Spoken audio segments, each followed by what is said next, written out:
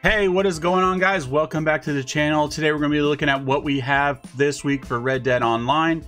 It is the week before Halloween, so I know a lot of us was hoping some stuff would be coming out for it, and Rockstar did deliver on some of those things, and we're going to cover that right now in the Rockstar Newswire. So let's jump into it right now. So the new legendary bounty is Philip Carlier. I mess it up every time I hear it. I think it's Carlier.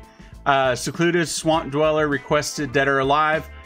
It's awesome. There's some hints and stuff, parts to the Night Folk finally in Red Dead Online, and then plus terrifying new masks, club XP bonuses, and more. So let's scroll on down and see what all we have. Right here is a legendary bounty, Philip Carlier. I might have said that different than I said the first time. I keep doing that, but anyway, it's really cool. I don't want to spoil anything for you. It's a pretty neat story. It's a real, I hate to be corny sounding, but it's a real trippy bounty. You'll see what I'm talking about when you get into it. But go to any bounty board throughout Red Dead Online. You can find them going onto your map. You'll see them through basically every town.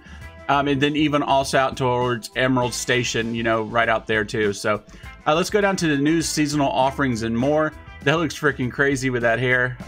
That's pretty cool looking. But it says, with All Hallows Eve fast approaching, Madame Nazar has obtained a smattering of masks and are sure to delight and terrify in equal measure. For a limited time only, she's offering masks for those indulging in the season, ranging from horrifying freak mask to the macabre swine mask. Now, right now in the top right of this video, and I'll put it in the description as well, I actually covered these masks earlier today before the Newswire came out. So if you guys already watched that video, I won't bore you, go through it again. But if you haven't, go ahead and just click the link in the top right or in the description, and I go through all the different masks. And let's go ahead and just scroll on down here. Additionally, players who are in any of the 3 specialist roles, each role will get a special mask. The bounty hunters will get the creature mask, traders will get a special swine mask, and collectors will get an exclusive masquerade mask. It says, please allow 24 hours after logging into Red Dead Online for the masks to appear in your wardrobe. And then meanwhile, Outlaw Pass holders who have hit Club Rank 10 will get an exclusive variation of the Freak Mask, while Club Rank 20 Outlaw Pass holders get this exclusive variation of the Horror Mask. And Red Dead Online players who jump into GTA Online anytime before December 12th can still unlock the unique colorway of the Slaughter Mask. So I know a lot of people is asking if they have gotten that yet. It's different than the mask that we got for getting the cards, and some people haven't got that. I don't know what's up with that. I got mine, but it's been kind of wonky on who's been getting it and who hasn't. So, but that's pretty cool. Let's go on down here too. Now the free aim series, I got my fingers crossed that everything's not free aim series. Just me personally, Red Dead Online doesn't operate too great as free aim compared to some of the other like Call of Duty type things, and it's just wonky for me. I don't like it. Some people do. But it looks like free aim series is only make it count this week.